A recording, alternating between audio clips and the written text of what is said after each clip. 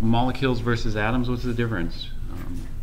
A molecule is when you have two or more elements, the smallest unit of two or more elements, and an atom is the smallest unit of a single element.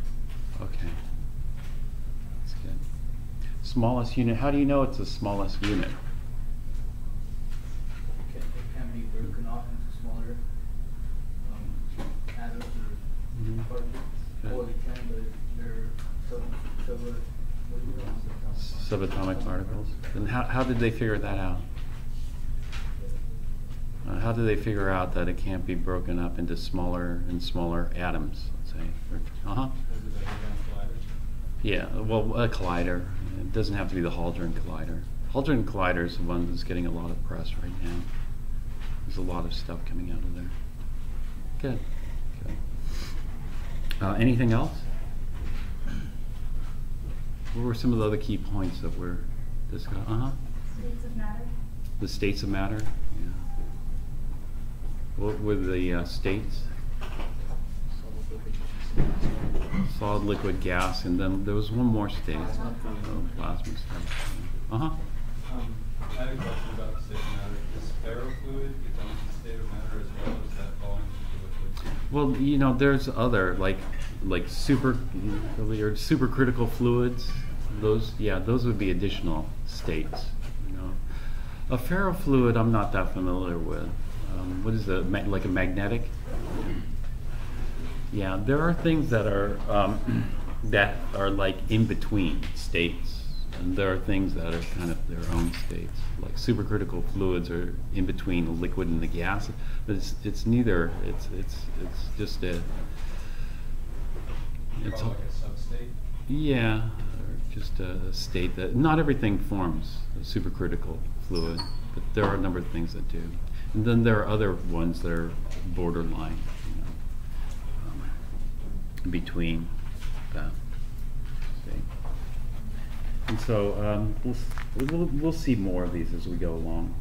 Okay, was there anything else discussed yesterday? Anything else you remember?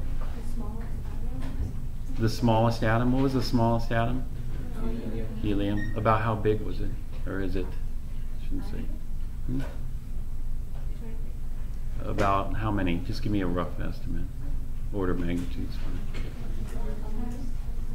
100, or what is it?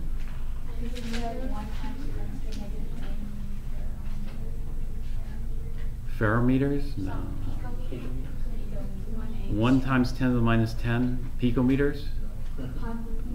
About 100 picometers. 100 picometers or about 1 angstrom on the small end, and on the big end it would be like what?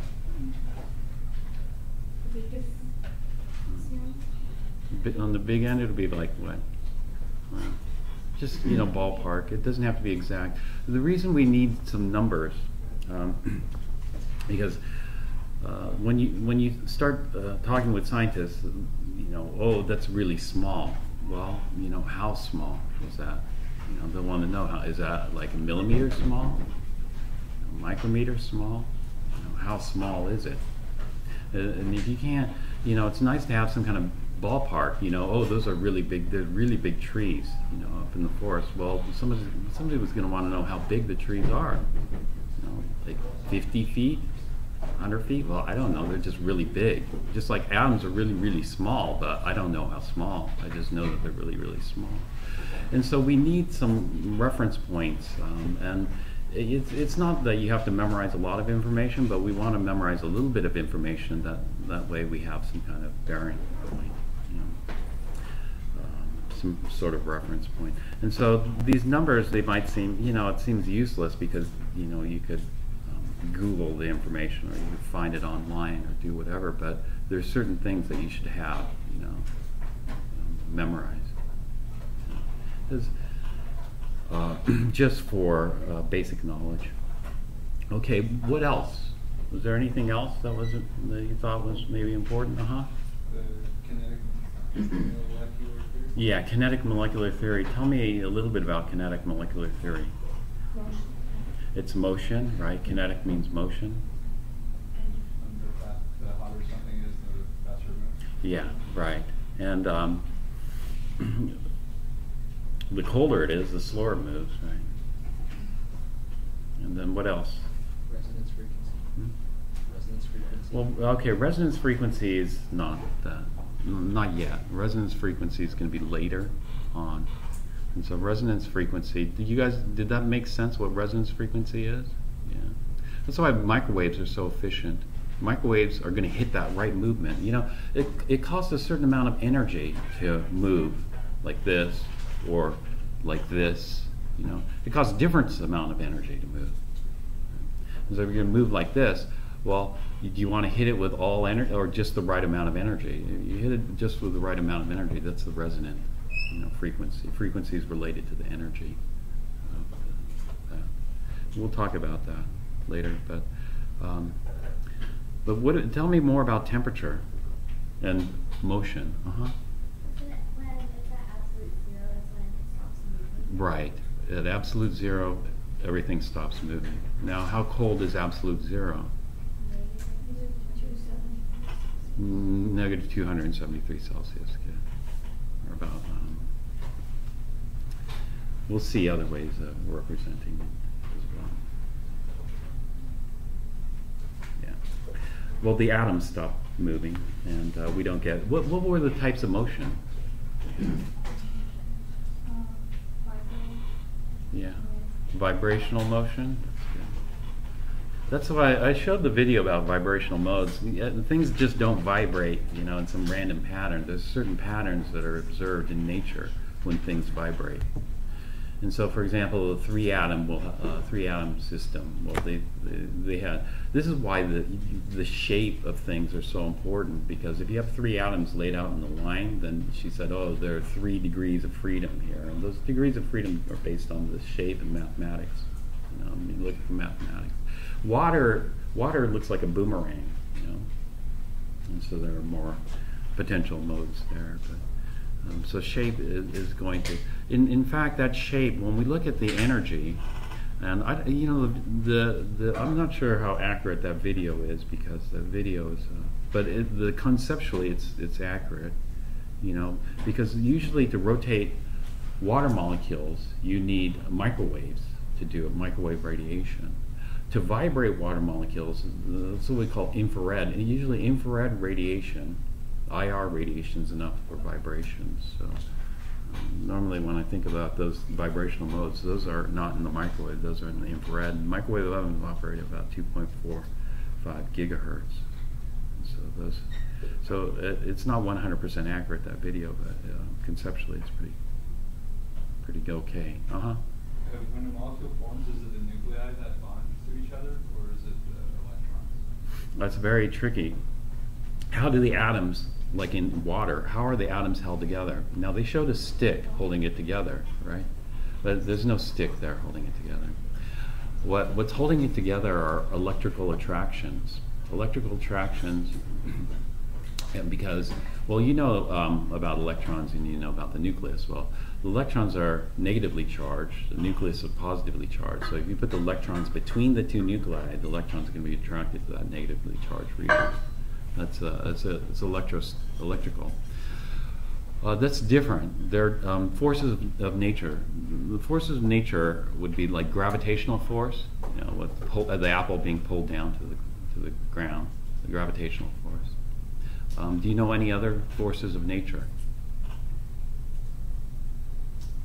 Other forces of nature would be electrical force. Electrical forces are an attraction between positive and negative. If you have positive and negative, they attract each other. If you have positive and positive, they repel each other. Negative, negative, repel each other. Along with electrical forces, we have magnetic forces. North pole of a magnet is attracted to what pole? Is it attracted to the north pole of another magnet or the south pole? South, north and south, right?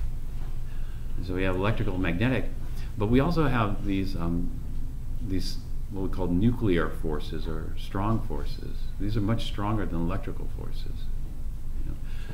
Nuclear forces are what's responsible for keeping there's different parts of the atom. When you look at the atom, actually, the atom is just not a ball. We got to look at what an atom is made out of and how it's structured to get a better understanding how atoms operate. But inside, this, the nuclear forces are the realm of the nuclear chemists and nuclear physicists. The electrical forces are the realm of the chemists, analytical chemists, organic chemists, biochemists, biologists, geologists.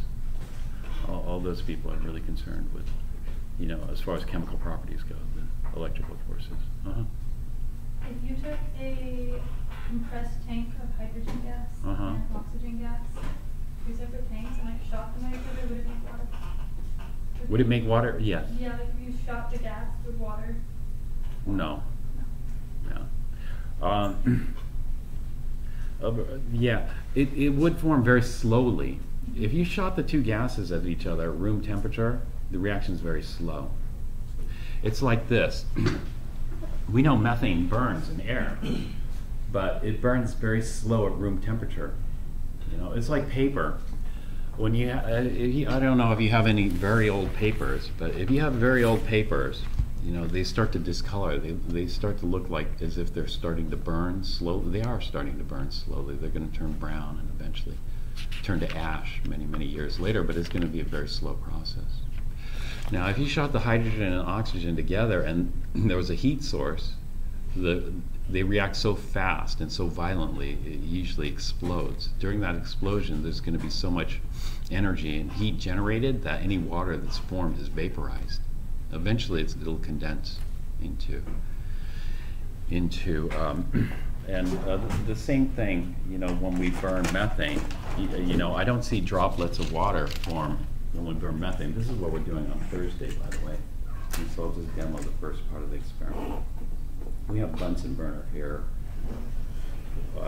Technically, this is a fancier version of the Bunsen burner because we can adjust the flame.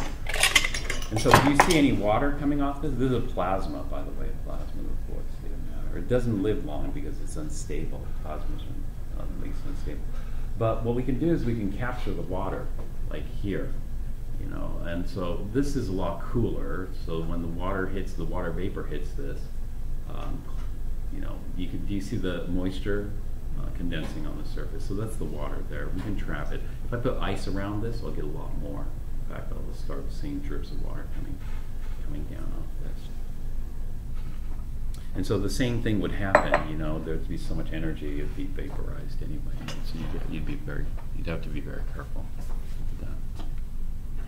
Okay, what else about kinetic molecular theory that you have in your notes? What was the third type of motion? Yeah, we had vibrational. So what was the second? Did somebody mention the second? Rotational, and then the third? I'm sorry? Resonant? Now, resonant is not a type of motion. Resonant is just when things resonate with each other. They kind of match. Like, say, if you have a group that they're singing together, if one person's off, you know, then they aren't resonating with the rest of the group, kind of thing. That's resonating is when you got the right pitch. Nobody wrote down the third? You see, the thing about studying, you know, is this.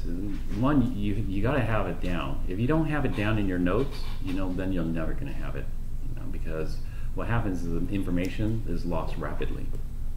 And so this is the reason I wrote things down right after class, because maybe I didn't have enough time to write it down, but I remembered it, you know.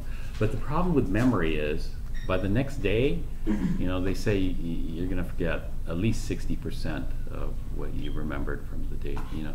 It's like, it's a race with time, you know, and so each hour you lose more memory, and then by the next day you've lost quite a lot. And so it's really critical. If you don't have it written down, then what are you going to study for the final? You know, what are you going to study for the midterm?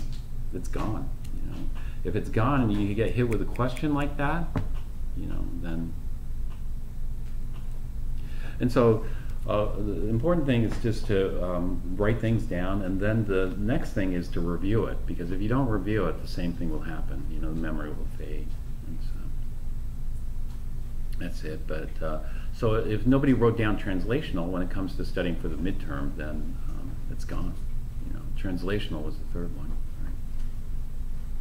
And then there are people who don't write anything, and then they get hit with a question: what were the three modes, three different types of motion? You know, some people will have it, other people won't. And you get a bimodal distribution. You know. It's not that everything's memorization, but you should have some stuff.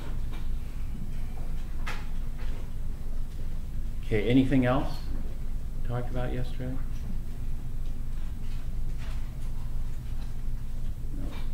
Okay, and so these are the types of you know, things you should do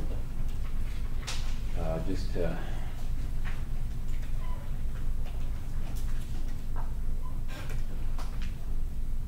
stay on top of the material. All right, we're going to continue then.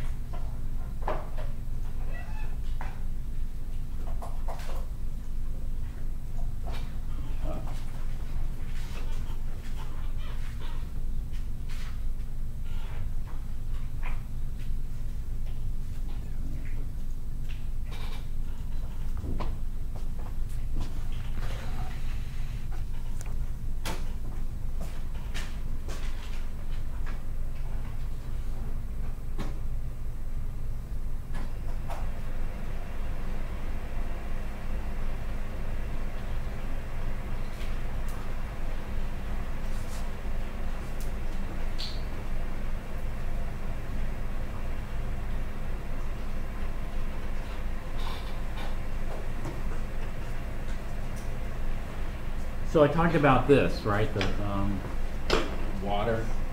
Did I talk about this? I didn't talk about this. Let's talk about this. So when we visualize like water, say in the liquid state, we can see it obviously. In the solid state, we can see water as ice cubes. In the gaseous state, it's a little bit more difficult to see. The gaseous state is pretty invisible. It's hard to detect water. Because the gaseous would just be steam. You know, I can capture it like I did with a beaker above there and condense it back into liquid, and once it's liquid, then I can see it. The reason I can't see it is particles are too small. You know, when the particles get too small, it's hard to see. And the particles in the gaseous, you're trying to look at individual gas molecules because they're all spread apart. You know, so it's difficult to see. But if you have droplets of water, it's a lot easier to see, because if you got, you know, in one drop of water, there are, you know, trillions and trillions of water molecules. When you got that, then it's a lot easier to see. Ice cube, easier to see. Now, in terms of motion, this is what we would visualize. We can see it here. Let's show you.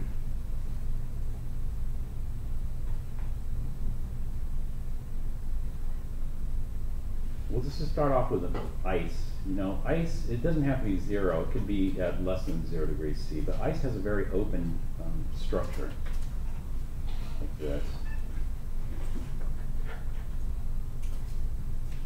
So what this is just showing is it's just showing how the water molecules are oriented with each other.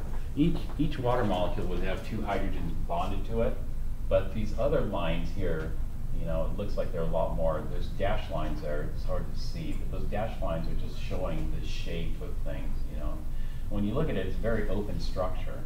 Ice. It's not very dense. This is why ice floats on top of water, because it has this very open. This is what we call a crystal structure. Crystal structure, ice forms very nice crystals, like snowflakes and whatnot. And that's because everything's so well ordered. When you have things well ordered like this, it tends to form nice crystals. And so this is solid. Oops, lost connection. Oh, solid ice, and then what we do is we heat it up.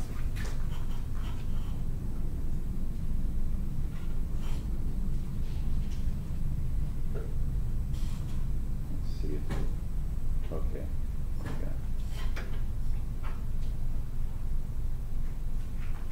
So this is a bigger ice crystal. What's the smallest ice crystal we could have? It would consist of one molecule of water. So you just build bigger crystals like this. So this is ice cube here. Now start heating up the ice cube, what's going to happen? Things are going to start moving faster. Now, what type of motion do you see in ice? vibrational. Do you see any rotational? There's no rotational. Do you see any translational? No. The rotate. But take a look at the surfaces of the ice cube, in particular, like the top surface here and the bottom surface. Now look at what's happening at the top surface. You know, it's starting to melt there. When it's starting to melt, what types of motion do you see there? Rotational and translational. And so that's a big difference. In solids, there's only vibrational motion, no rotational, no translational. But in liquids, we have all vibrational. It depends on the molecule, you know. Or if it's just atoms, then rotating atoms, we don't really think of it being rotational motion. But we have all three types of motion available. And so you can see we're melting more and more of the ice here on the surfaces. Unfortunately, this simulation gets cut short. This is modeling based on the theory. This isn't an actual video, but this is what was predicted based on the theory of chemistry. And so we're just melting more. I'd like to melt all of it, but it's going to end right now. And so it didn't melt all of it. And so that was a pretty good simulation of melting here. This is another simulation of melting. This one's going to melt the whole thing, but this one's less accurate, probably. Simulation. So for gas, is it all three as well? For gases, yes. All three types of motions. We'll take a look at a gas shortly.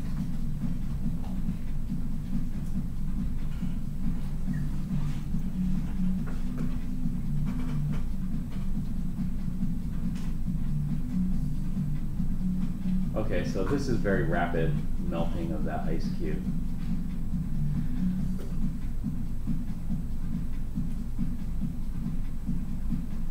And then this will collapse into the rest of the water there. And you can see the motion. Okay, let's take a look at boiling simulation next. This is called molecular dynamics. Again, they aren't actually taking videos of the real thing. It's just modeling based on the theory. Bless you.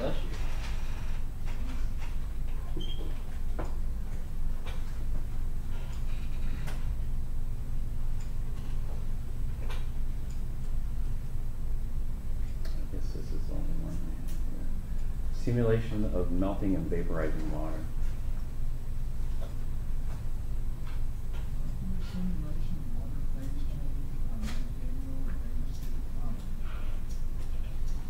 Simulation by PHET Interactive Simulations, University of Colorado, phet.colorado.edu.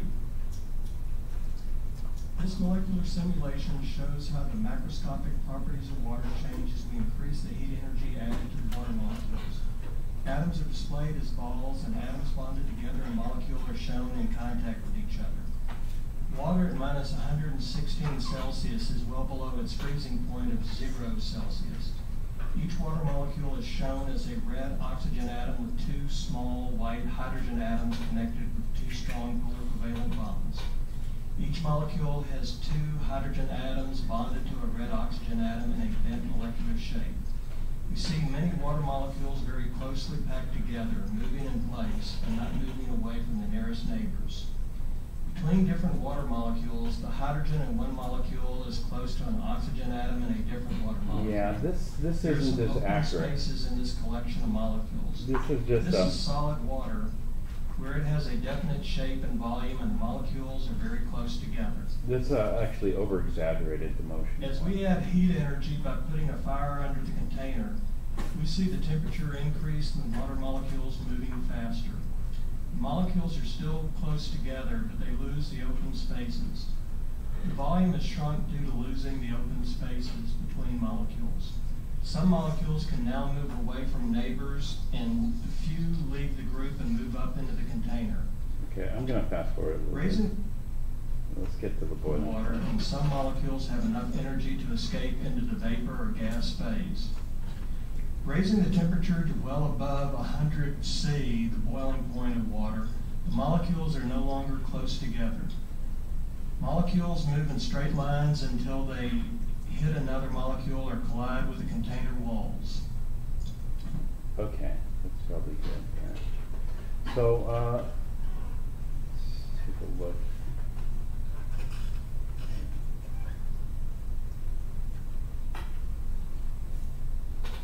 Go back to this. So there are a couple of things. One other thing I wanted to emphasize in addition to what he was saying in the video is this. What holds the water molecules together? You know, when we're looking at this, a lot of people think, you know, the reason why the water molecules are held together is because of gravity. Would you agree? Yeah. Gravity's holding the water molecules together. No. It's not because of gravity. What's holding the water molecules together?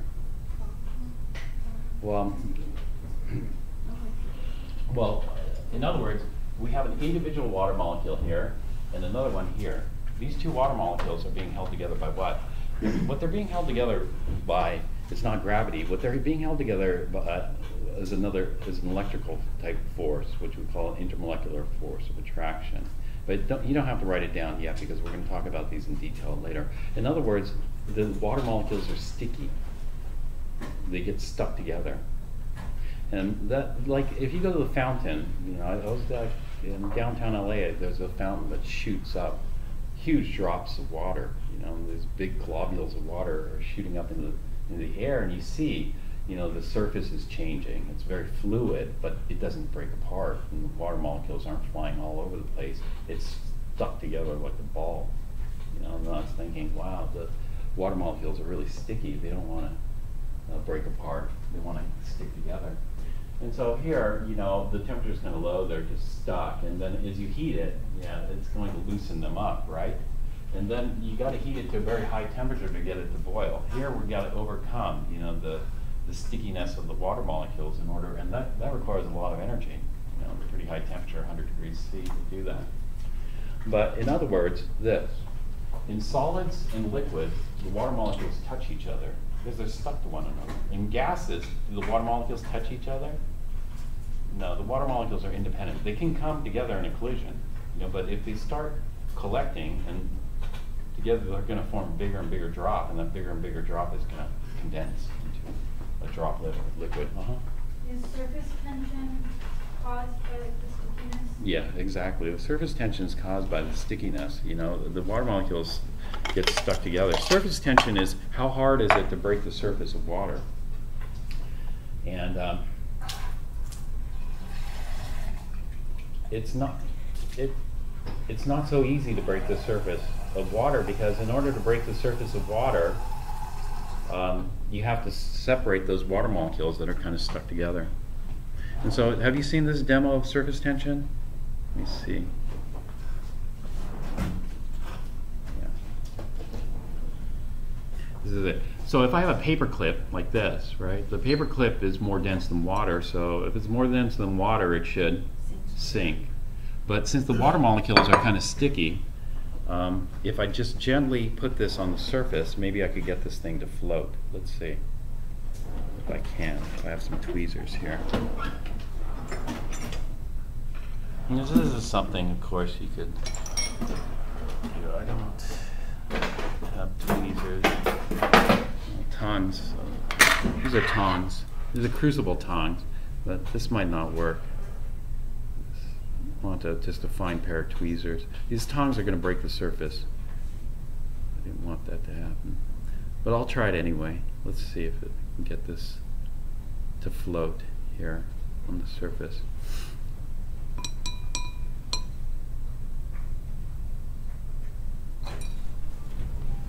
No, I can. I have one more. I can give it a try. Let me try this one. Although this one's plastic coated.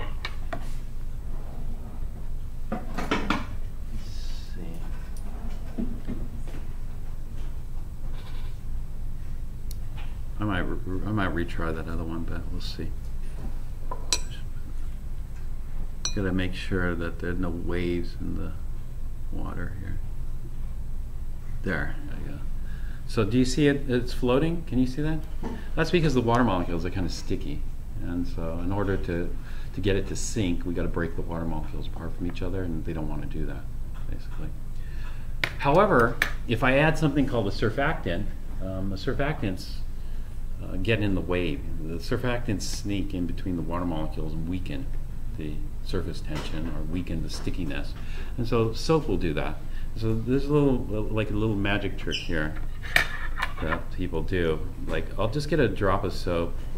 This, if I put a drop of soap there, and then that soap will just spread out slowly, right? And then when that soap hits the area where the paper clip is, let's see what happens.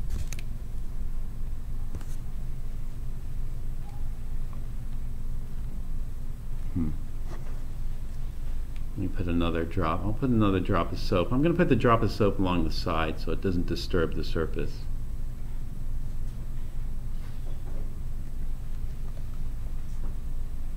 Maybe this soap might be a little too viscous. This might be a little bit better. Let me try that. It just takes time. Eventually it'll work. It'll take too much time to get over there. So I'm going to use some Windex. I'm going to put it down the side. Did you see that? Yeah. Well, it's supposed to be more dramatic than that, but I mean, because maybe it was disturbed. But basically, once it hits there, now if you try to float it, it's not going to float. You know. So you could do that. You could make a bet with your friend. You know, I can float a paper clip, but you can't. You know, and then put a little drop of soap in there. You don't win. That is. Yeah, that would be messed up, but just all in the name of fun. Yes, at expense. So we're going to talk about, you know, how molecules stick to one another later. You know, what exactly that involves in more detail, because we want to know. I mean, that's our observations. And when we have observations like that, then we want to figure out what the more detailed description of what's happening is. Okay, but that's basically at the particulate level, and so that's going to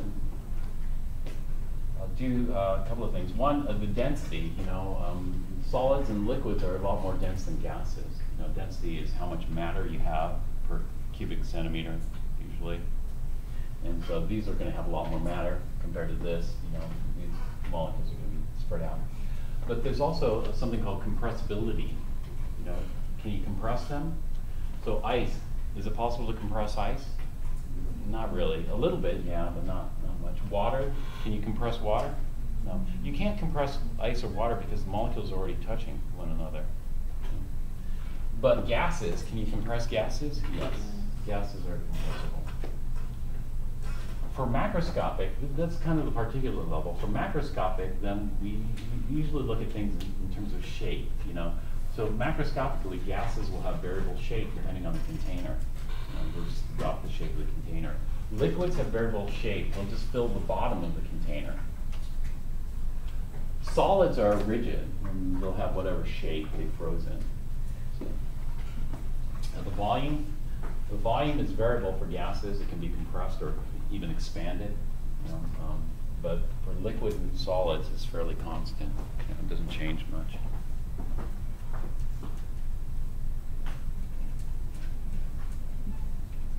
All right. Things like compressibility, you know, like compressibility is what we call a physical property because of this. When you compress something, is it still water? Like compressed water versus uncompressed water, it's the same thing, it's just water. Boiling. Boiling is what we call a physical property because in liquid water, we have water molecules. In gaseous water, we also have water molecules. So it went from H2O to H2O. Nothing changed. And so in physical properties and physical changes occur with no change in the chemical identity. You know, it's still H2O. And so things like melting point, which is the temperature at which ice melts, or boiling point, the temperature at which water boils. So those would be physical properties. However, if we have something like methane, we burn methane, you know, are the products of burning methane the same? Like, after I burn the methane, do I still have methane? No. That would be a chemical property. You know, and we talked about this earlier. Do you recall what I said about, you know, another reason why atoms won out over infinitely divisible matter? It's because in chemical changes, like burning methane, what happens to the atoms? Do the atoms disappear or reappear? They just get rearranged. The atoms are all there. And so originally we had a carbon atom in methane. Did I show methane earlier? I didn't show methane? Maybe. You know? Is that the gray white? Let me see if I showed it. Carbon. I thought I showed it, but maybe I skipped this one. This is methane. This shape is a very common shape. Pretty soon, if you don't know the name of the shape, you'll know the name by the end of the semester because it's a very common shape. This molecule. So tetrahedral is the shape of this. But anyway, we have carbon in the center and then 4 hydrogens. And so what happens is that methane molecule, when it combusts, you know, we end up forming, do you know what forms with combustion? Energy. Water, energy, and carbon dioxide. Sometimes, you know, we like carbon dioxide to form, but sometimes we don't have enough air, you know. Sometimes this burner isn't properly tuned. If it's not properly tuned, none of air is getting in there. It's oxygen starved. What are we going to form? Carbon monoxide. Not good. Is it possible? Hey, you know what? If I'm forming a lot of carbon monoxide, I better add a little bit more air. And so if I add a little bit more air, maybe I can form this. You know, just a little bit more air, 1.23, rather than the CO. Will this happen?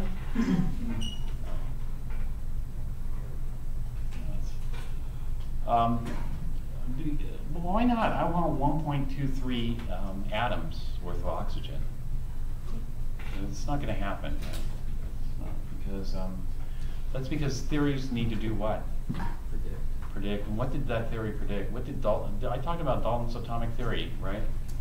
So can you tell me a little bit about Dalton's atomic theory? What did Dalton's atomic theory predict? What evidence did Dalton use to propose atoms?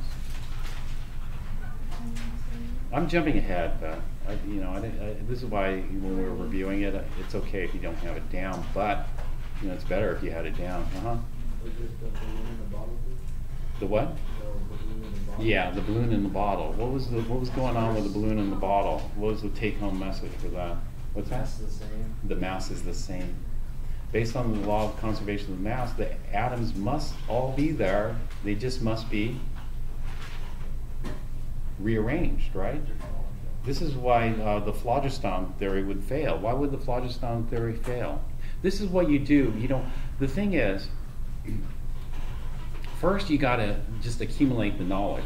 You know, you can't really apply it because applying it, you got to get it into your subconscious, and when you get into your subconscious, then it apparently builds these neural connections. Have you ever had this happen? Have you ever had this question, and the answer's at the tip of your tongue, but you can't think of it, and then later on you're shopping. This happened to me. This happened to me at Ralph's.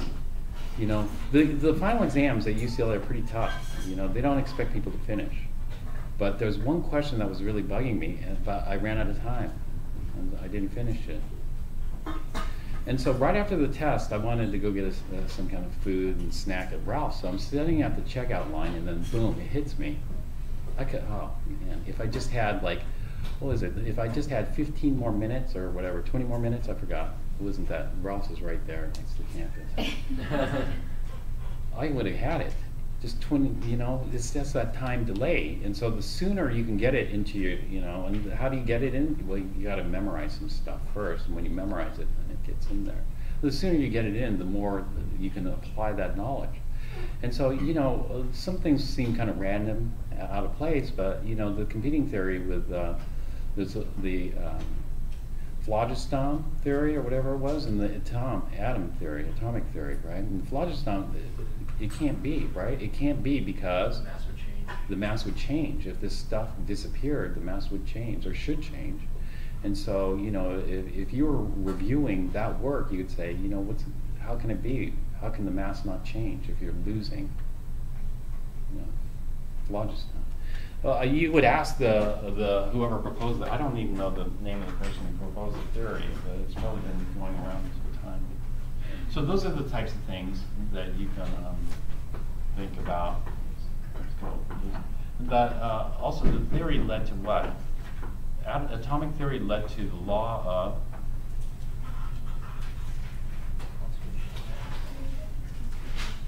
Conservation of mass? No, the law of conservation of mass led to the theory.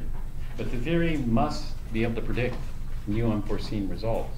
What was the new unforeseen result that atomic theory predicted?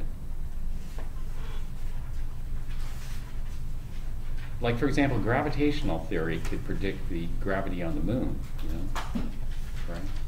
That is, how long it would take an apple to drop on the moon versus how long it would take to drop on Earth without having to travel to the moon to measure it. If we didn't have the theory, we'd have to go out to the moon. We'd either assume it's the same on the moon, or we'd go out to the moon and measure it. But do you want to be dropping apples on the moon, fly out there? No. So that's the power of theory. The power of theory is, and this is why, Newton's law is okay, that's okay. Force equals ma, but,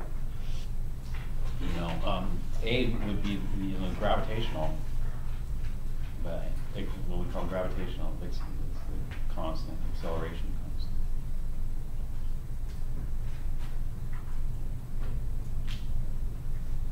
See, maybe yesterday, if I had asked this yesterday, a lot more people would probably remember, yesterday. But, memory fades quickly.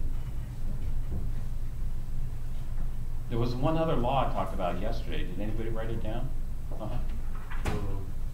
it be the law of constant combustion? Combustion? That's Okay. Yeah, there you go. You'd have to, what you do is not only do you write it down, but you write what it means, to you. And then what would the law of combustion do?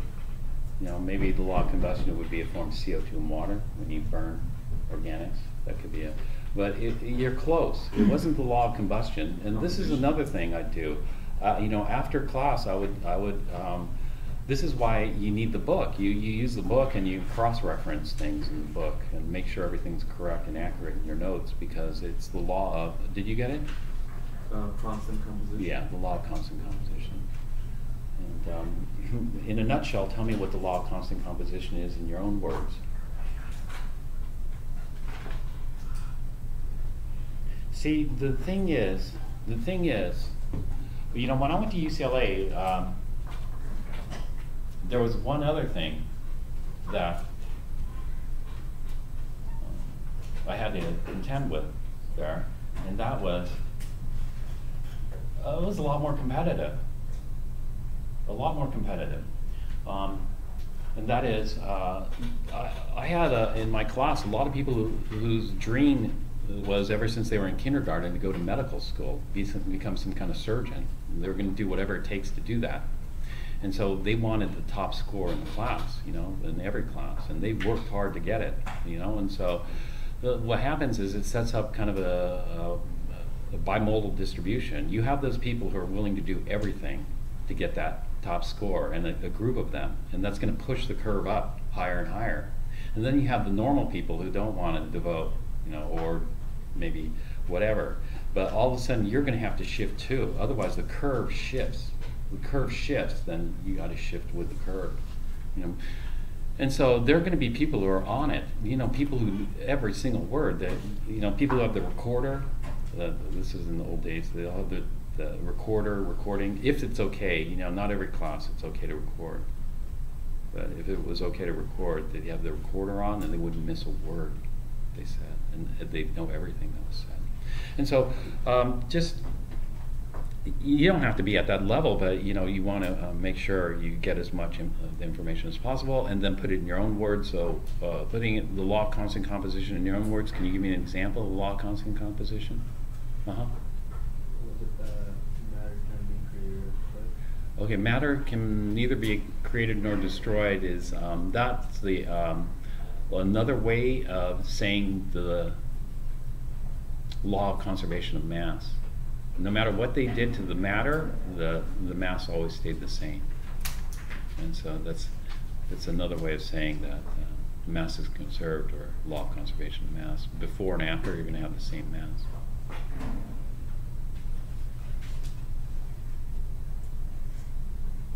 So what you want to do is you want to make a little note, you know, because that's the way you'll remember it.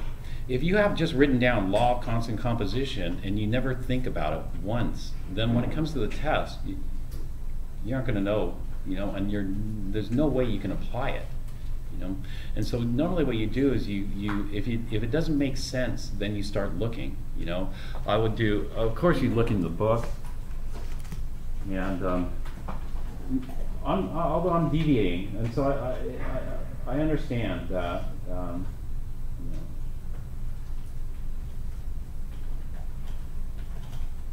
the book called it constant composition. I didn't. Does anybody recall what I called it?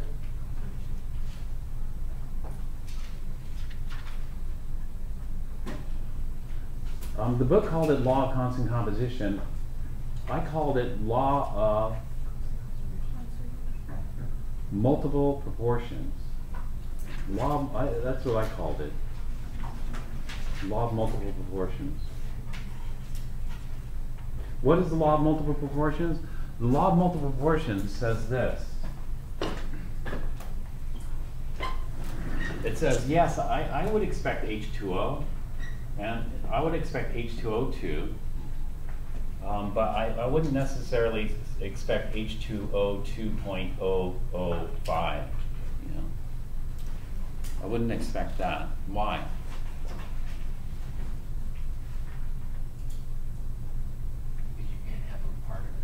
You can't have a part of an atom. I mean, we could, maybe I have this wrong. Maybe it's actually, you know, H2000, so I have 2,000 hydrogens and 2,005 oxygens. If that's the case, I have this gigantic molecule. That's okay, you know, because it has to be in whole number ratios. Otherwise, we can't have fractions of atoms. This is the whole point of this carbon dioxide, carbon monoxide thing. That was the whole point of the joke with H2O2.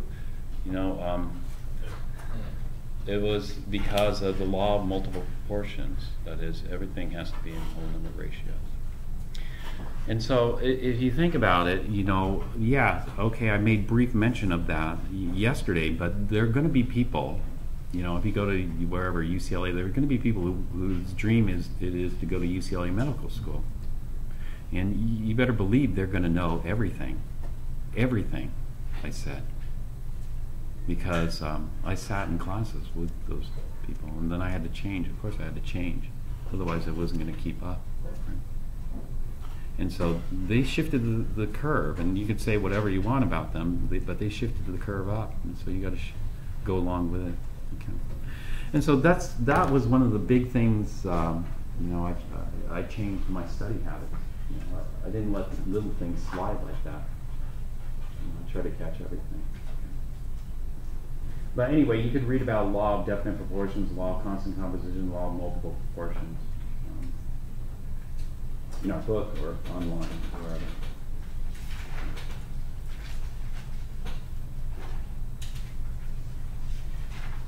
And so that's a good example to use in the scientific method. You know, it's CH4 in this case.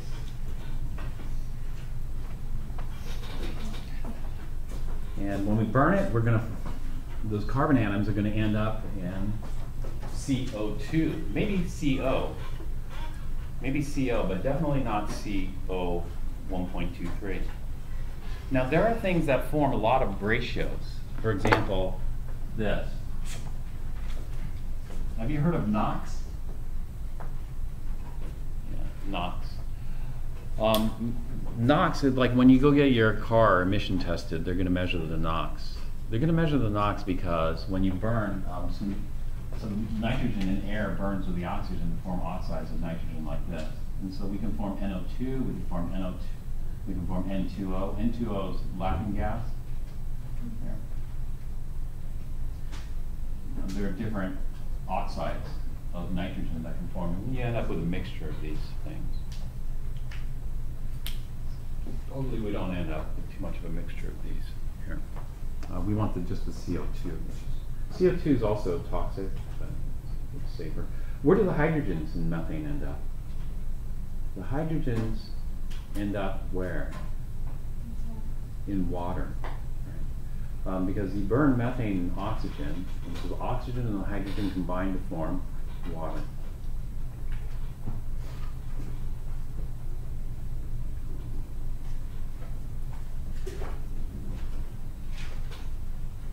All right, so those are chemical changes. Chemical changes or chemical properties.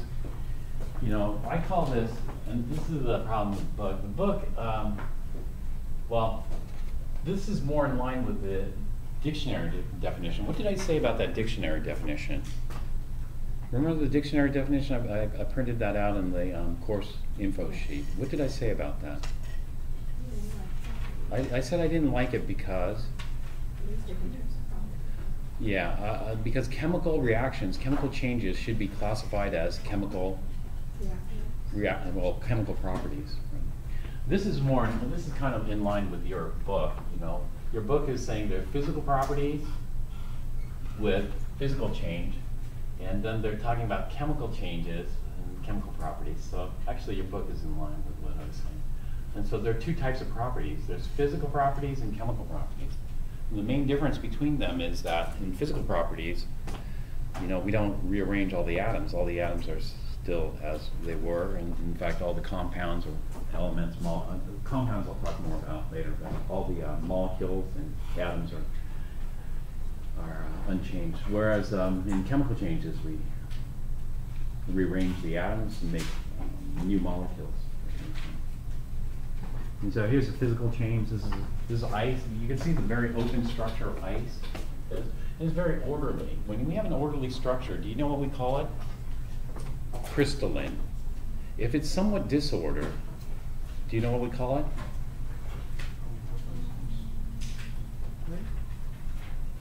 If it's a little bit disordered, we call it not crystalline. Amorphous. Amorphous. I was on this slide earlier. So amorphous solids, they lack a pattern in the arrangement. And so, for example, wax. Wax is pretty semi-amorphous. It's semi-amorphous. It doesn't form beautiful crystals, like other things. And so, even if you tried to grow wax crystals, you're going to have a hard time growing wax crystals because it just doesn't. It's not to say that you can't for certain types of waxes.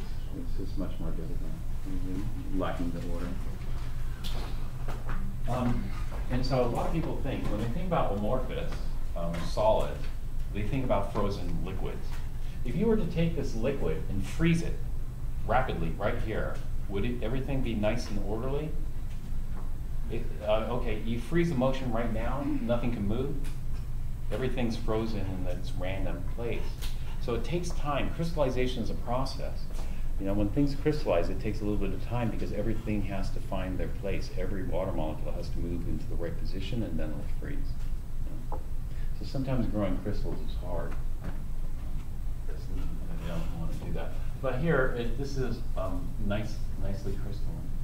This is a liquid, so we wouldn't say it's amorphous, because amorphous is usually reserved just for solids. But it is kind of amorphous because it's lacking that structure.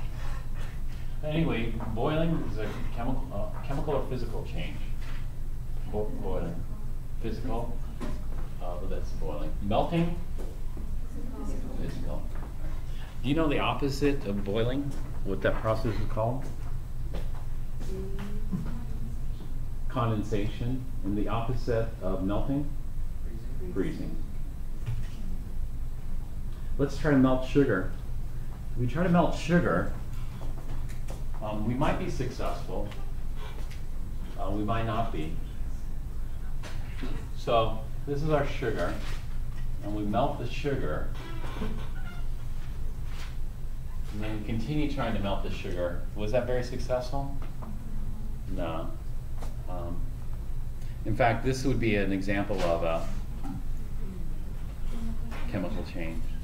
Some things, you know, what happens is, as you heat this up, sugar combusts. You burn the stuff. So we burn it a little bit here. So we have some burnt sugar. It's not going to be the same. Eventually it's just going to be carbon or soot type deposits and taste awful. In this case, it'll probably still taste pretty good. Caramelized sugar. That's an example of chemical change. Other things like ice, you know, you can heat the stuff up, it's not going to burn. Will ice burn like this? No.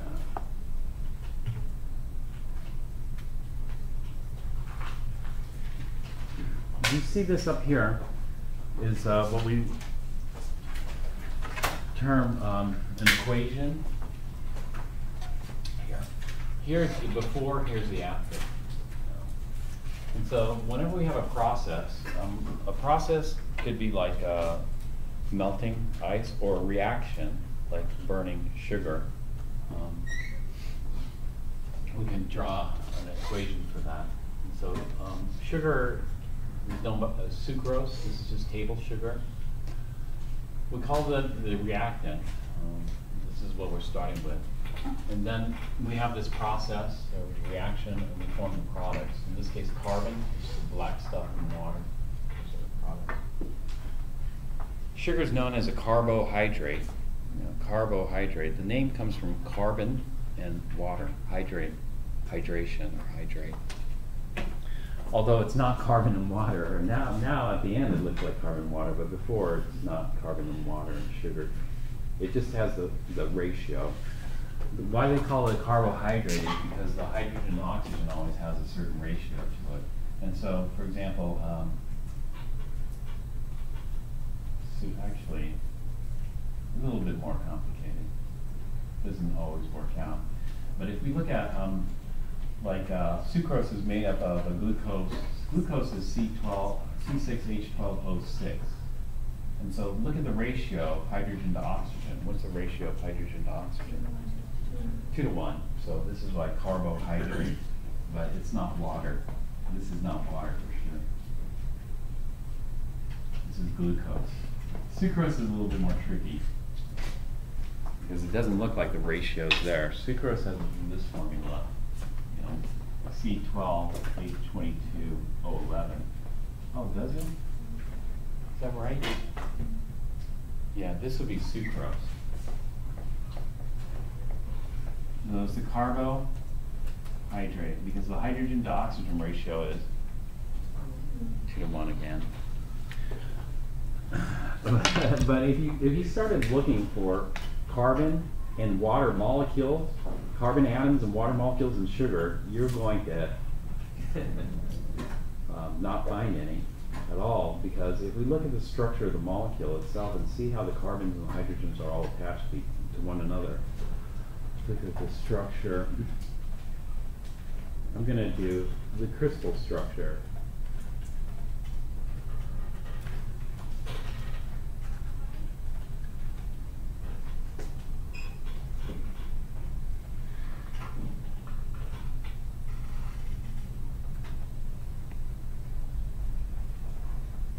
This is using the, what do they call that? Remember what we had the ball and stick, we had the space filling. Remember that? Ball and stick space filling. What was this one called? You don't need to know this, but I'm just curious if anybody caught it. This one was called the wire. You know, it looks like wire attached. This just shows the general structure. We also saw ribbon and sheets. Do you remember ribbon and sheets? Did I mention those as well? Yeah, there's different ways of representing a structure. Actually, is this sucrose? It's doesn't look like sucrose. Sorry, I might have gotten the wrong stuff.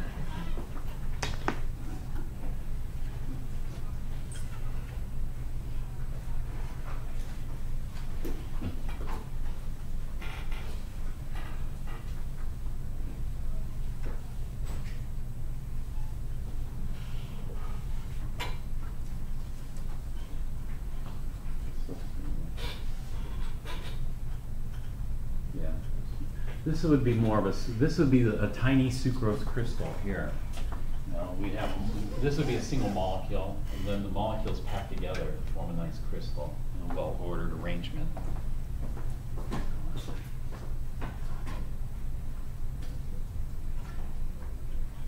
Ball and stick. Ball and stick. And so, but you aren't going to find any water molecules there. We got oxygens here. I see carbon, oxygen, hydrogen here. No HOH.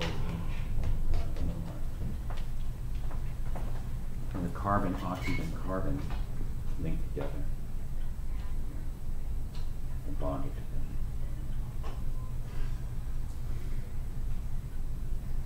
together. Okay, what is your preference? Is your preference to take a break in the middle or end earlier and just go straight through? What is your preference? End earlier? Go to take a quick vote if you want. End earlier? Take a break?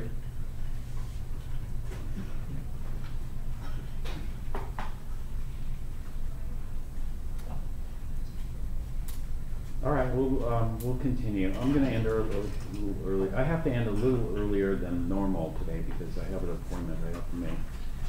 So, but let me just continue then.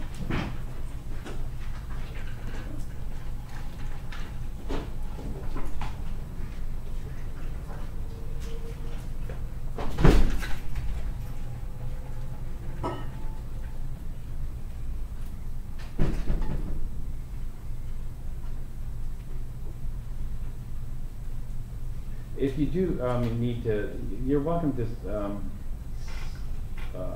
take breaks whenever you need.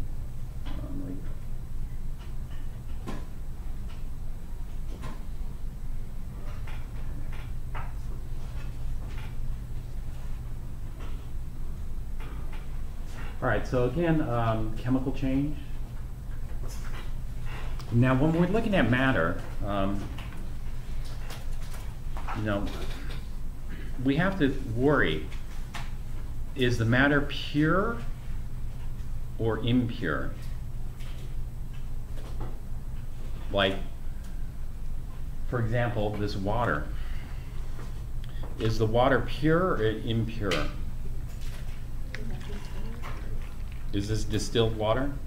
If this were distilled water, is it pure or impure?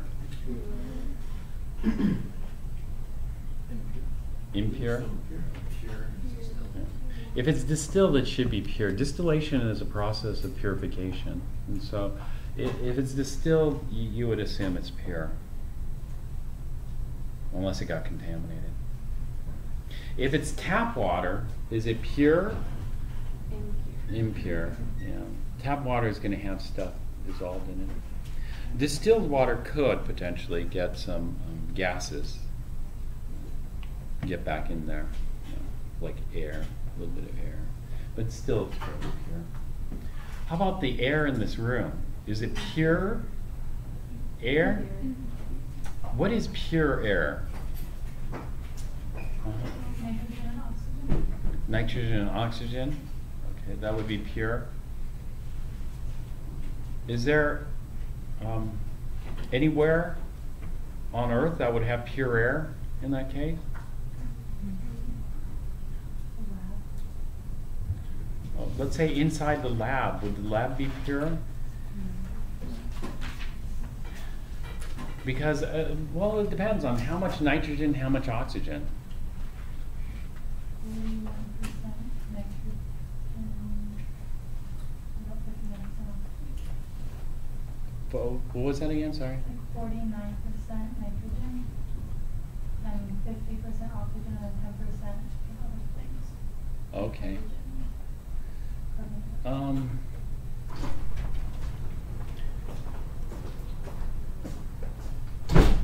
Yeah, that's a problem with it.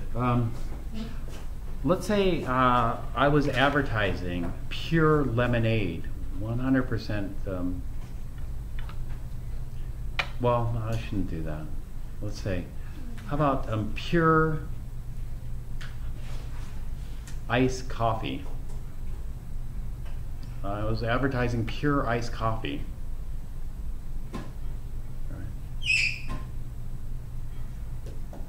Is that possible to have pure iced coffee? Why not? Because it has ice in it. Is that okay? Let's remove the ice. So it's just the coffee. Is that pure? It has water in it, right? And the situation comes like sugar water. If you want pure sugar water, is it possible to have pure sugar water? You could have sugar and water, and that could be pure, but what is pure sugar water? Pure sugar water would be, you know, if that's the case, you know, some people might mix a tiny fraction of sugar in a whole lot of water. Other people will mix a whole bunch of sugar. And so sugar water will vary in terms of sweetness. If sugar water varies in terms of sweetness, then it's what we call a mixture. Anything that has a variable composition is termed a mixture. Now, let's get back to air. Does air have a fixed composition or a variable composition? It's variable, so we call it a mixture. So are air purifiers falsely evidence? Air purifiers? Not necessarily, because one, there's really no such thing as pure air, because the air, even if you got, they're talking about pollutants and particulates and whatnot. Even if you got rid of those, the air here, is it going to be the same as the air in Denver? No. You know, even after purification? No, the composition is going to be a little different. Is the air here going to be the same as the air on top of Everest? No. And so, of course, the air purifiers are good because they'll get rid of certain pollutants in the air. But air being a mixture, we can't. Now, there are some things that we want. We want some certain high purity mixtures, you know. And so it is a little bit tricky there. So if you're going to make some synthetic air, you know, if you're going to make some synthetic air, then you don't want any to add the pollutants in there. What would you mix together? Well, let's take a look at the composition of air. And air varies, but we'll just, you know, look at the average composition of air. And that's all we can get.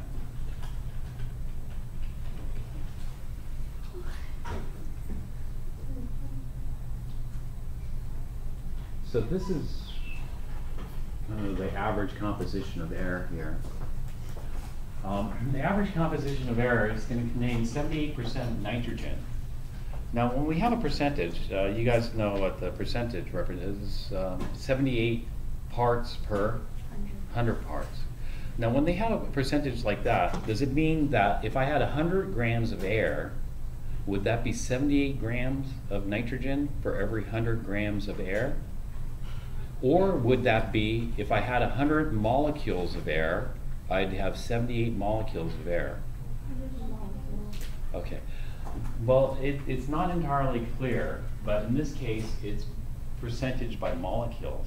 So if I had 100 molecules, 78 molecules, well, I can't have 0.08 molecules, can I? So what I do is I move the decimal place over. So if I had 10,000 molecules, 7,808 molecules would be nitrogen molecules. And how many oxygen molecules would I have? I'd have 2,095. And then I'd go on. I'd have 93 argon. Argon does not form molecules. It would be just atoms of argon. And argon is what we call a noble gas like helium. It's not very reactive. I'd need a lot more molecules just to get one atom of xenon. I'd have like 1.8 atoms of neon, not much hydrogen with the helium, krypton, and carbon dioxide there. And so that's the composition. So roughly, it's about 80% nitrogen, 20% oxygen. So I can mix up my own air, like that. But since it doesn't have a fixed composition, people can mix it differently.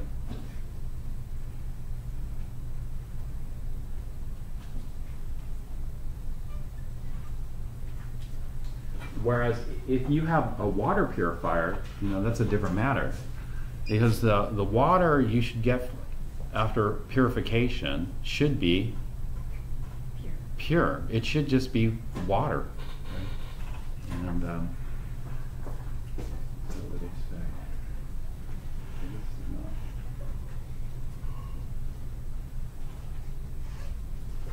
not. Okay, so that's the difference. Pure matter, or pure substance. Substance is just matter. In fact, pure matter and substances are often used interchangeably. Sometimes, not always. But it just has fixed composition, not variable composition. And therefore, its properties are going to be fixed. Whereas mixtures like sugar water will have variable composition and therefore variable properties. Sugar water depends. It could be sweeter or less sweet. The more sugar in there, the more dense it's going to be. So, for example, Coke. If you take a can of Coke, will it sink in water or float in water, or what would it do? Sink or float? A can of Coke sinks in water because it's mostly sugar water. Sugar water is more dense. It sinks. A can of Diet Coke. Isn't there more sugar?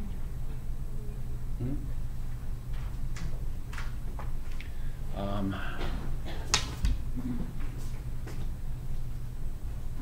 don't have to demo that.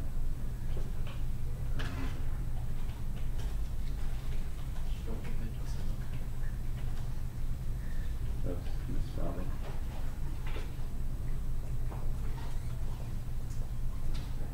This is a demo.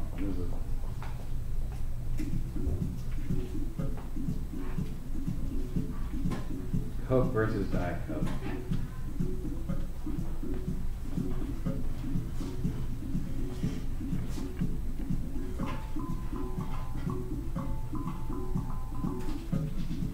Maybe I'll fast forward this.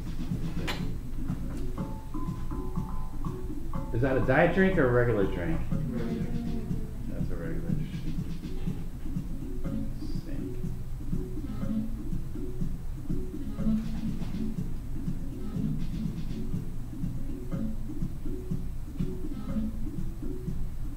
So you got a lot of sugar in the water, it's going to make it more dense. There's more matter packed in per cubic centimeter. That kind of stuff.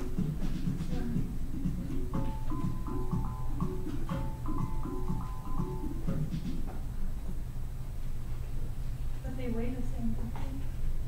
Do they weigh the same? No, they don't weigh the same. They don't. Which one weighs more? The Coke is going to weigh more. It's got more grams of sugar in there. And then the sweetener that they use for the diet, they barely use any. I mean, it's very, and so it doesn't weigh as much. So the density of Coke.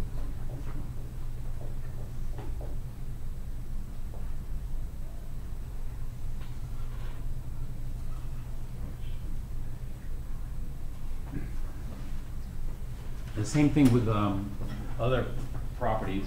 The boiling point of water is fixed. Pure water boils at 100 degrees C. But if I tried to boil sugar water or salt water, what happens is the boiling point isn't fixed. The boiling point depends on how much sugar is in the water or how much salt is in the water. As more water boils off, it gets more concentrated. As you boil off the water, and as it gets more concentrated, the boiling point creeps up. So this graph is showing the temperature at which it boils versus time. So this is why it's changing over In other words, the point of this slide is not to know the angle. The point of this slide is not. The point of this slide is pure substances have fixed properties. Mixtures have variable properties depending on the composition of the mixture. So this is just an exercise. Is this pure or a mixture? When we look at it macroscopically, I can't tell. When I look at this macroscopically, it looks pure to me because it looks uniform. When something looks uniform, we call it homogeneous. And so this looks homogeneous, it looks uniform, it looks pure. Is it? Well, we need to test its properties to determine if it's pure or not, or we need to analyze it. In this case, if we had something that could look at the molecules themselves, which we don't have something that can easily look at the molecules like this, we would see that this has got to be pure. This is bromine. Bromine likes to form these two atom molecules like this. And that's why we call it Br2. It just likes to do that. This would be pure water, consisting of water molecules. When we look at this, though, this also looks homogeneous, so this looks pure. You know, it looks uniform throughout. When something's heterogeneous, non-uniform, then we start thinking it's a mixture. But it turns out that this is not pure. This is a mixture. This is bromine molecules dissolved in water. Now, the concentration of that can change. So, for example, if we add more bromine, we get a more concentrated solution. And so bromine water is a mixture. It doesn't have a fixed composition because we could vary the composition from dilute to concentrated. Dilute bromine is going to have a way different amount than concentrated. It's going to have a different density. It's going to have a different boiling point, freezing point, etc. Okay, so pure substances and mixtures. Those mixtures that we just looked at are called solutions. Solutions are mixtures that look very uniform. So, for example, the air in this room, is it pure or mixture? It's a mixture. But it looks very uniform. It looks pure, and so we call it a solution. It's a solution. Solutions are homogeneous mixtures of two or more substances.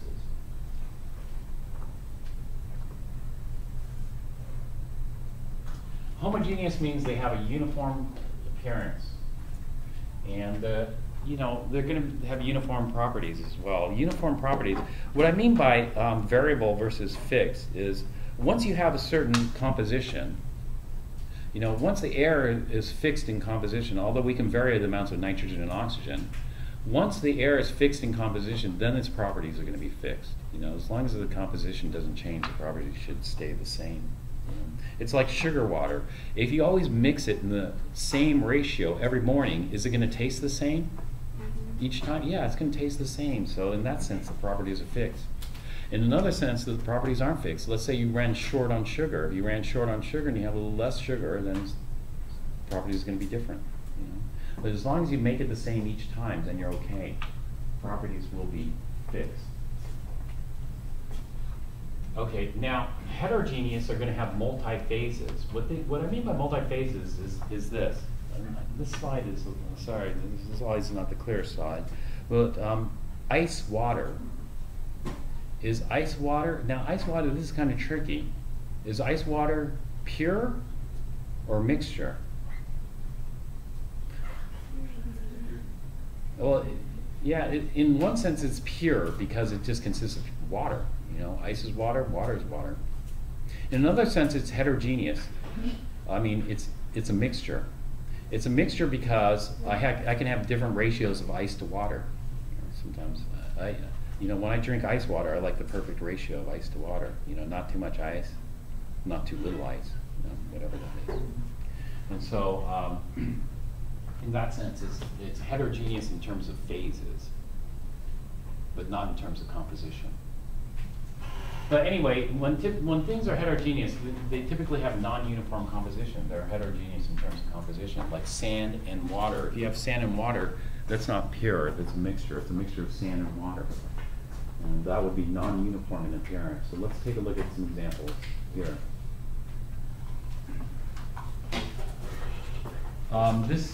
You recognize what's in here just by looking at the molecules?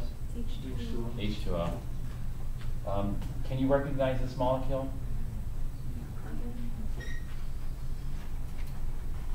These look like little dogs here. What these are two carbons, and one carbon has all hydrogens. This has an OH. This is called ethanol. Ethanol. This is pure ethanol. Pure ethanol is not easy to get. It's called absolute ethanol. It's because of the way it's purified. You know, we can purify a lot of things like distillation, like distilled water. Ethanol you can't purify by distillation. You know what the purest form of ethanol you can get by distillation is? Is it 90?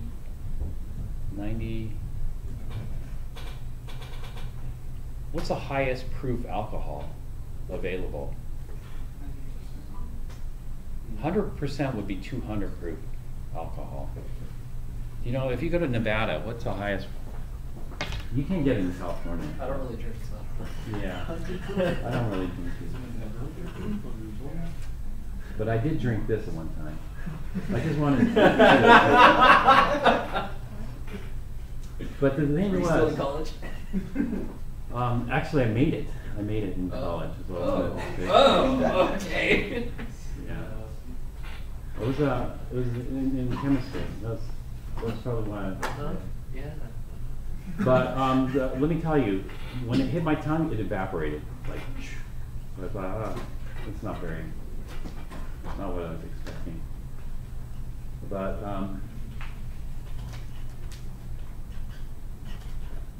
I think it's 180, 190, 190 proof. 190 proof is not pure. 190 proof alcohol is 95% alcohol by volume. That's the highest proof you can get by distillation. So that's what I did. First I fermented some sugar with yeast, and then distilled the mixture. You know, this is all part of it. You know, so you have I put in a whole bunch of sucrose in here. You know, sugar, and then some yeast, and then I put a balloon over this. This is all part of the experiment. And then fermentation takes place. The fermentation is going to make alcohol, and so it makes ethanol. Ethanol has the formula we call CH3CH2OH. Ethanol. But now all my ethanol is mixed in. I don't want to drink yeast, and then there's leftover sugar and some other junk in here, and the balloon's grown big because now the balloon has CO2 in it. Yeah. So you have this nasty mixture here that you don't want to drink. And so what you do, well, this is one of the big challenges in science. One of the big challenges is oftentimes we have mixtures. We don't want mixtures. We want to isolate one component of the mixture and get that pure. And so the goal here was I wanted to isolate the ethanol, you know, and separate it from all the other stuff. Well, the easy thing to do there is to distill, because ethanol has a very low boiling point. And so if you start heating this up, you can distill it. And normally when you distill things, you can get it pure. But ethanol is funny because a little bit of water tags along. And a little bit of water that tags along. And so this is going to be just water and alcohol. It's going to be 95% alcohol, ethanol, and 5% water. Now you have to watch out, because every year, you know, because I'm a chemist, so I read the chemistry journals. And you don't see this in the news, but every year I read about deaths from drinking alcohol. This is called grain alcohol because you could use sugar or you could use grains when you have alcohol. But there's another type of alcohol that people try to make. And the other type of alcohol that people try to make is by putting wood in here and then fermenting wood. Have you ever heard of that? It's called wood alcohol. And the only difference between wood alcohol and grain alcohol is one carbon atom. That's it. And so rather than having two carbon atoms like this, methanol has one carbon atom, CH3OH. And so in the chemistry journals, you hear about this because it's chemistry and people are interested in it. But you don't hear, like, what was it, last year or 2 years ago, like 13 people died from drinking wood alcohol. Not only that, the survivors, some of them were permanently blinded because the methanol will attack your optical nerves when it's metabolized in your body and cause permanent blindness. This is not what they call those tales.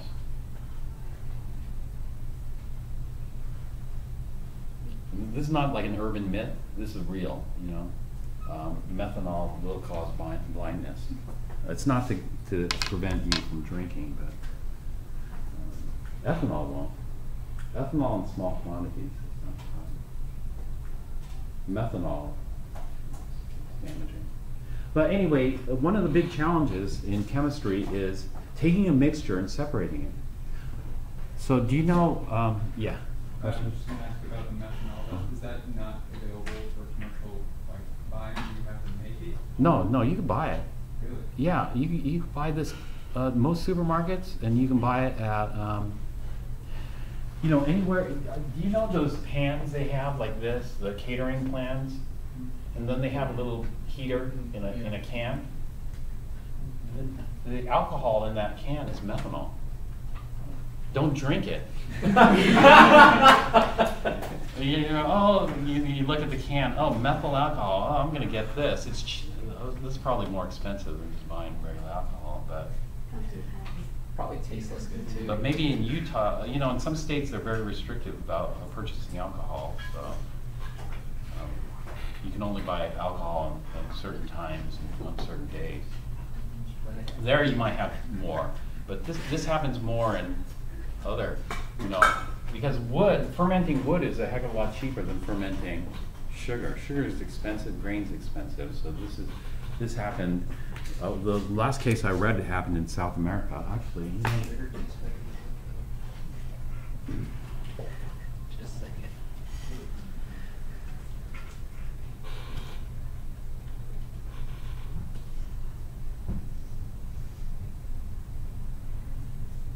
In Prague, 2012.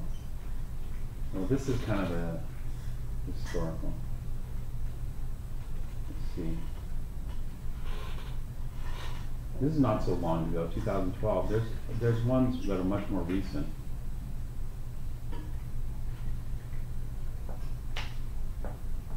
The term blind drunk. 160 people. In Prague, Estonia, 111 people. It's a problem, It's a problem. So if you're traveling, don't accept any drinks unless you know what the source is. I would think, yeah. And South America, the one I read was in South America. It was like 22 people died, something like that. You can find these. This is from the Smithsonian here, but you can find these if you search around. But they never report these in the regular news, and you would think deaths like that shouldn't occur nowadays, and they shouldn't. That type of stuff still happens. But anyway, the challenge here is, we want to separate it from the other stuff. So when we got a mixture, we'd like to get a pure substance. And sometimes, this mixture is kind of complicated because we have yeast, we've got a whole bunch of other stuff in here, right? And so usually we just look for one substance. This boils down to like air. Where do they get oxygen? There's some people who have reduced lung capacity. They need higher concentrations of oxygen. 20% oxygen is not enough. Not enough because their lungs aren't functioning at 100. And so there are people who need much higher percentages of oxygen, like 60% oxygen, 70% oxygen, or even pure oxygen. Where did I see it? I saw a can of like pure oxygen to give you a boost. Have you seen that? Yeah. It's like in China, the air pollution's so bad there that they're selling it, I think, in certain parts, in other areas. I saw that. When I was at UCSB, how do you get the pure? Well, making it is expensive. What you should do is you should just take a mixture, air, and then separate the nitrogen from the oxygen. If you could separate the nitrogen from the oxygen, then you can get nitrogen and oxygen. Right? And so how do you separate it? Well, there's one company that I used to buy oxygen from, and other gases from called liquid air. Do you know what the liquid air did? Liquid air would take the air and then cool it down until it got so cold it liquefied, turned into liquid air. Then once they got liquid air, then they would warm it up slowly. And the first gas to come off, if it's just nitrogen and oxygen, nitrogen has a little higher boiling point than oxygen. And so the first gas that'll come off is, what was it the other way around? A little higher. I'm sorry, oxygen. Oxygen would boil off first and then leaving you the nitrogen, so you can capture the oxygen. It's very expensive though, very expensive. So people were looking for other ways of separating it. What are other ways of separating out mixtures rather than distillation? Distillation is expensive because you got to heat things up. In the case of liquid air, you got to cool it down and then heat it up. But distillation is, you know, have you ever seen a distillation apparatus? Well, there's one in this PowerPoint, but you've probably seen this one, distillation columns.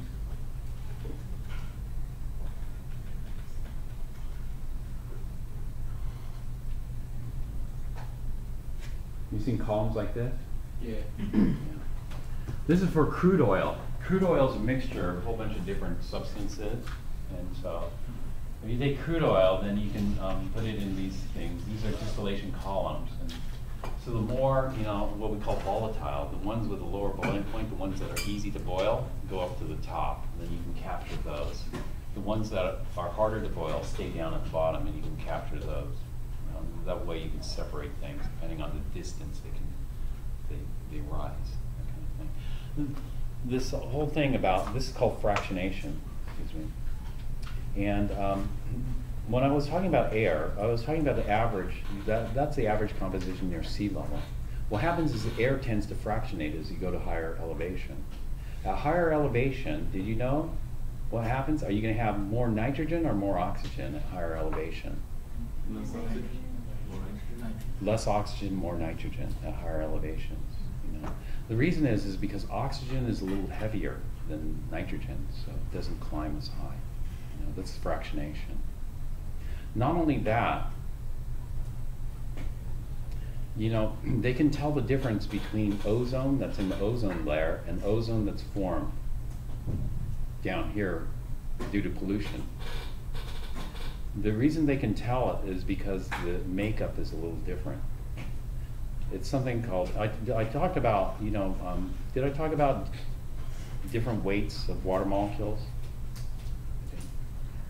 Well, there are three different weights of oxygen atoms. One oxygen atom weighs 16 units, another 17, and another 18. They can tell easily if the ozone comes from up there or down here based on the proportions. There's a whole lot more of the lighter oxygens up there, and down here there's a larger proportion of the heavier oxygens on average. And so this is all separation. So here we're talking about molecules. And so the small molecules will make it all the way to the top. The heavier molecules, like tar is a big heavy molecule, are going to sit at the bottom. You can see that here in the distillation apparatus. That's for distilling crude. When I was distilling my ethanol, I used something that looked like this. I didn't use a Bunsen burner because I didn't want things to catch on fire. So I just used electric heater here. I put it in my fermentation mixture here, and then just started gently heating it. As I gently heated it, the ethanol is pretty volatile. Ethanol volatilized off. And then you have the gaseous ethanol here. It hits this. This is a double wall construction. This tube has a jacket around it, which you flow cold water in through there. Usually if you have a source here, you put ice water in there. Just flow ice water continuously here. And then once that ethanol hits that, it turns back into liquid and drips over here. And I got my 95% ethanol, 190 proof. I took a little sample of that and I tried it, but it wasn't. And so what we're interested in is purification. You know, sometimes it's obviously not pure. It's a mixture. Sometimes it's not so obvious. If it's not so obvious, then we try some certain purification techniques, of which distillation is one. Can you think of another purification technique? Another purification technique.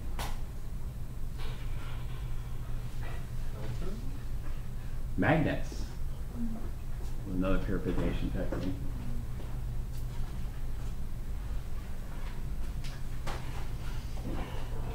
Let's say this is a common mixture, maybe sulfur with iron filings in it. Is that something that common? No. But here, sulfur, is sulfur magnetic? No, but the iron filings are. So after a long time, you might be able to separate the sulfur from the iron. So I've never done it myself. And I hope not to have to do it because it seems very work intensive. So hopefully we can end up with pure iron and pure sulfur after that. Distillation is very common for liquid mixtures. For example, distilled water is purified water by distillation. What happens is in water we have like dissolved minerals and gases in there, and by heating it up, you know, you drive off the gases that are dissolved in water, and the minerals, they typically have very high melting and boiling points, so those really stay down there and end up with deposits in there. But this is the one I was looking for, filtration. And so what's better, filtered water or distilled water? Drinking. Filtered? Well, actually, what's more pure? Not for distilled. Distilled water is more pure than filtered.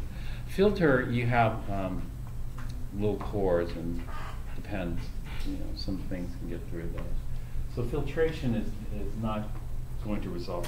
I mean, if you had sand and water mix, then filtration works good. If you have coffee grinds and water, then filtration works pretty good. So filtration, you can buy different levels of filter paper. They sell all kinds. Not only that, they sell these, what we call fruited glass discs or ceramic discs that have pore size regulated in there. In fact, some of these filters, they make with molecular size pores.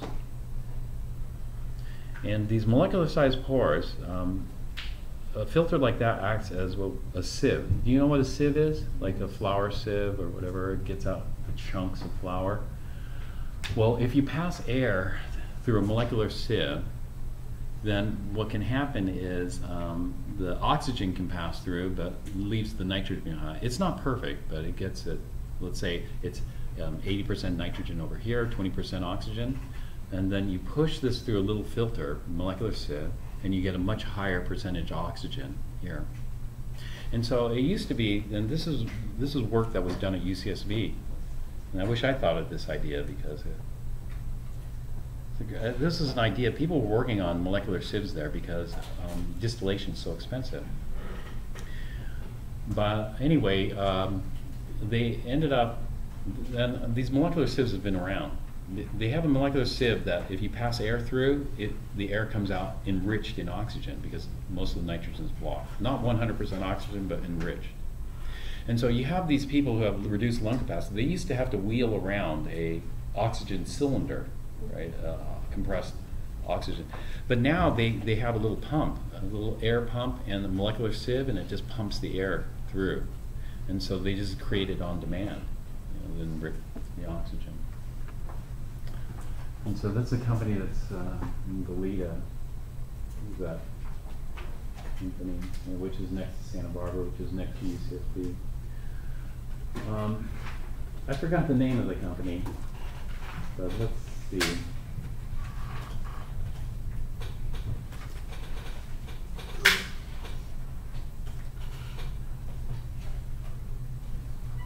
probably don't use these words.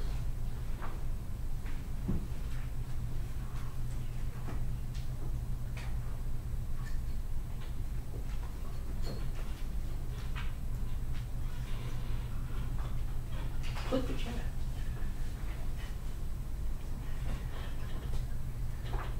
I guess this is a company that manufactures. This is a molecular sieve here. This is, what is this for? This is oxygen for medical use. And so you can see the purity there. What is the company? This might be the company here.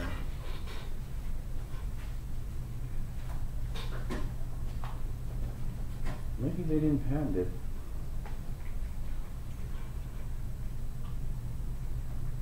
All right, so these are wearable systems and leads to much greater mobility. So this is mixture versus pure. Okay. Thinking in terms of that.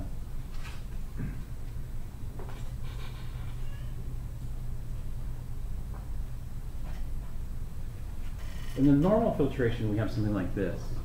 We have a heterogeneous mixture, and then we filter it. So here you could have a solid and liquid, and you filter out the solid. Now we have lots of different paper available. The only drawback is the better the paper, the slower it is. And it could take forever to filter things. And so oftentimes we'll put a vacuum here. Now, if we put a vacuum here, seal this, and put a vacuum, it's like sucking it through. Then it goes a little faster. We're going to do that.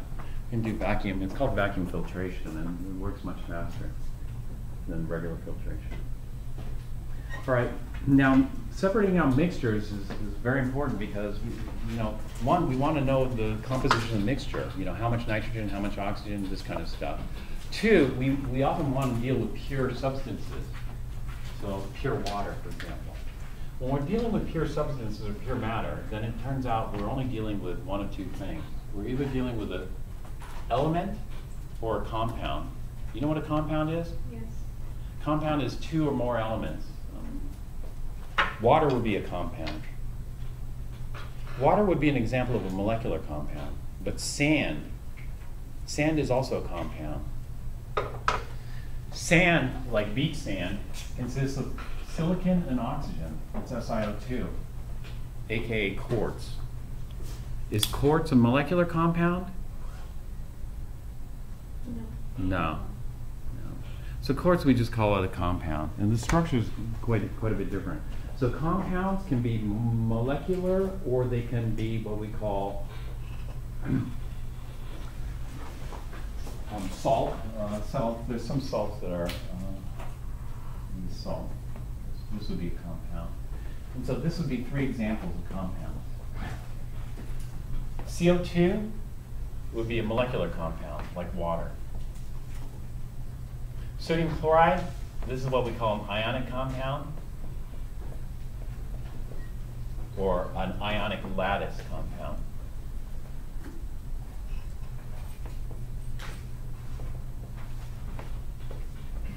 SiO2, this is what we call a covalent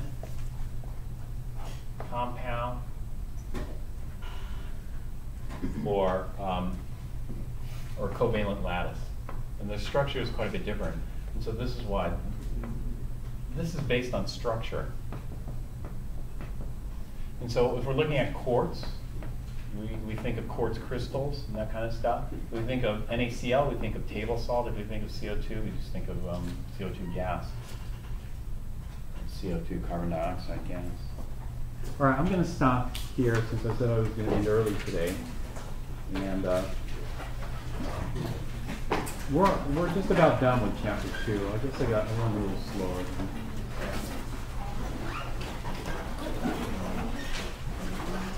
I went a little bit slower because of review. Review is very important.